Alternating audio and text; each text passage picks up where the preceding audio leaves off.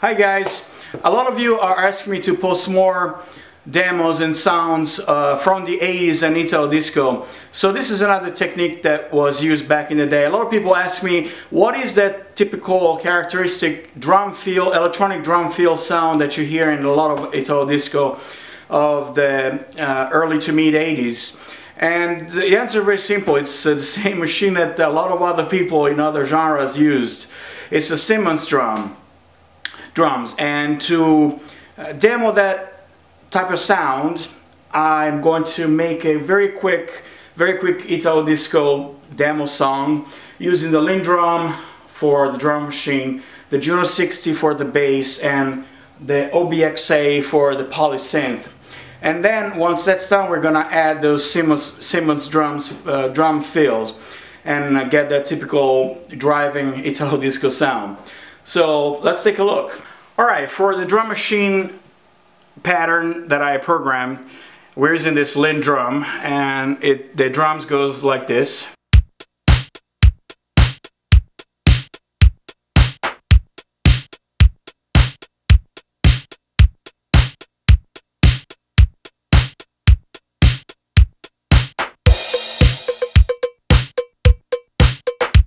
It's a very typical 1980s / Italo Disco sound. Let's take a look at the bass sound. For the bass line, we're using the Juno 60. The Juno 60 arpeggiator being triggered by the Lindrums. So this is the sound by itself. And when it's triggered from the Lindrum, you get the typical Italo Disco bass sound in octaves.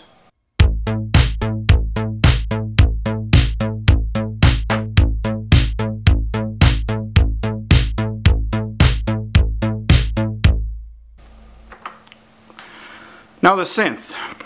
For the synthesizer melody we're using an Oberheim OBXA, also with a sound that was very typical of that era of Italo Disco and synth pop. It's a sawtooth pad / melody. Goes kind of like this.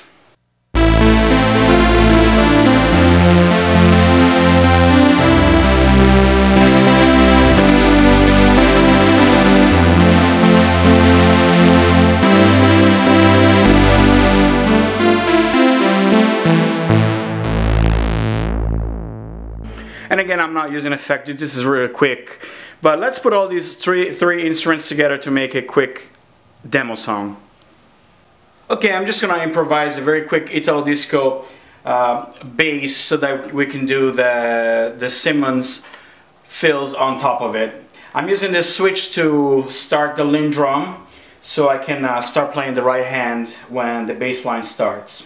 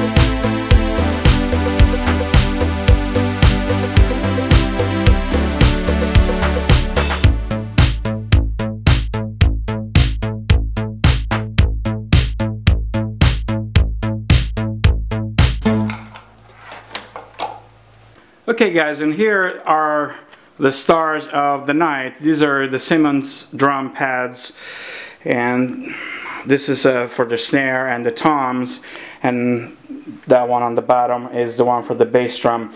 For the purpose of this demo, we're not going to use the bass drum because the Lindrum already is running that, but we're going to do the drum fills with these 4 pads. Let's take a look at the brain of the unit. Okay guys, this is the brain of the unit of the Simmons SDS V, and the way it works, you connect XLR cables from the pads to the brain unit, to the module, and you can trigger those 5 modules that you see there: the bass, snare, tom-tom, 1, 2, 3. So let's hook them up and let's test the sounds. Okay guys, I set up the Simmons module to the pads and came up with 4 sounds. They're a typical Italo Disco, and this is how they go.